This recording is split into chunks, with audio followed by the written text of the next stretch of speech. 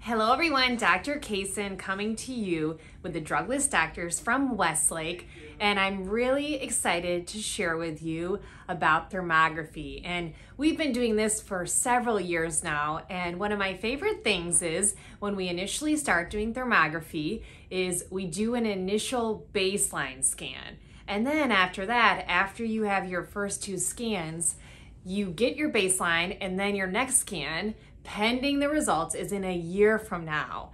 And what's really marvelous is many of you ladies, and as early as 25 you can start doing this thermography with this, is we see how your patterns improve from your breast tissue in a year from doing a couple items. So you might be thinking, okay, Dr. Casen, so what's thermography? How do you do it? And what exactly are you seeing?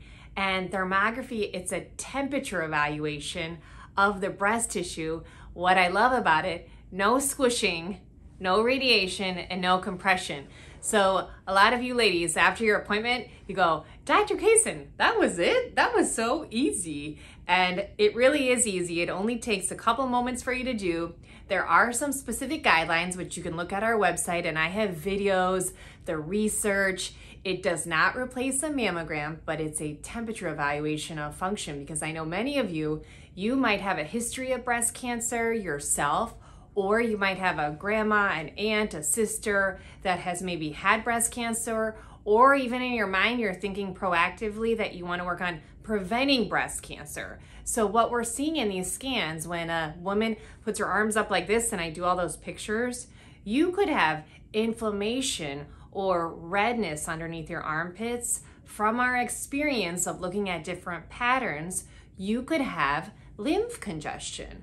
I have a woman right now, she was a librarian and she was stocking books, and she kept thinking she was having shoulder challenges. And many of you might have shoulder challenges, but for this woman, when we did her thermography, she put her arms up like this and we saw redness underneath her armpits. So we started using some lymphatic support in our practice. And when we did her follow-up scan a year later, and I sat down with her and I was talking to her about her history, and guess what? She goes like this, Dr. Casen, look at me.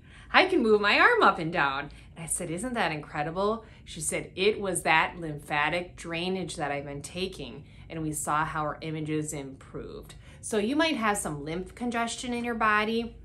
With looking at the breast tissue here overall, you might have dense breast tissue or even fibrous tissue, whether from having children, hormonal imbalance. And there are simple things you can do nutritionally that we have found from our experience that can improve. It doesn't take a lot of time. The most important thing, like with anything, is consistency, and we would love to help you with that journey. So if you're locally here or in Naples, Florida, we offer this quarterly. If you're interested in more information, you can look online at our website. We have our upcoming dates, or send us an email and I'd be happy to help you. Dr. Casen here with the Drugless Doctors.